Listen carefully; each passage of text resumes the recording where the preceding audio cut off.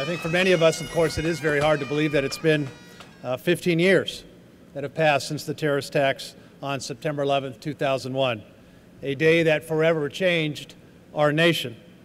More than 400 first responders lost their lives, and 2,000 suffered injuries that day.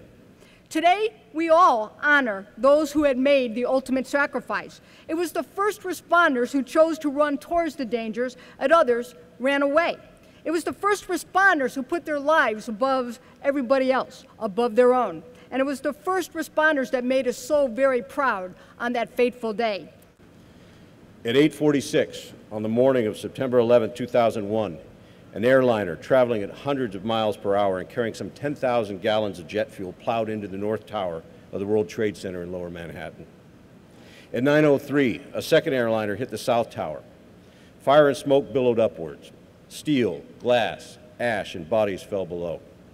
The Twin Towers, where up to 50,000 people worked each day, both collapsed less than 90 minutes later.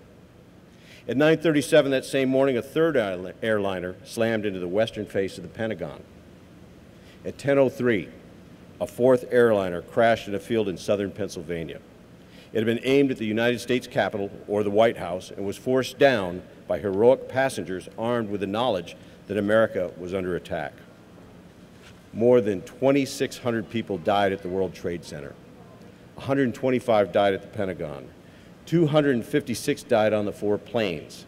The death toll surpassed that at Pearl Harbor in December 1941. And I was buried in the darkness. I couldn't see, darker than midnight with all these other people.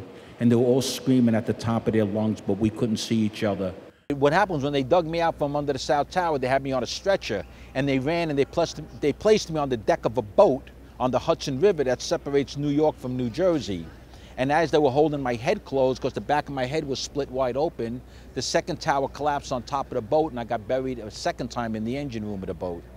It's fitting today, certainly, that we take time today to remember and honor the events, the sacrifices, and the victims of 9/11. But also it's fitting that we take time to recognize and honor today's public safety first responders and today's armed forces, and to commemorate and recognize the continued effort that they strive and perform day to day to keep our communities and our nation safe. And I want to thank all San Diegans for taking the time to pause and reflect over these next several days. The events that happened on that day and how we will never forget, and how fortunate and grateful we are as a city and as a nation for our first responders.